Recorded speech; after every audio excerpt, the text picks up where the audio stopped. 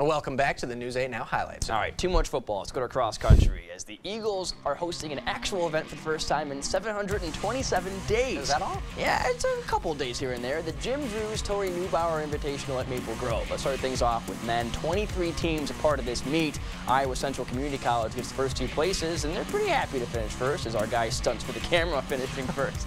But UWL wasn't too far behind. Ethan Gregg will finish the third with a time of 24:47. His teammate just 16 seconds later.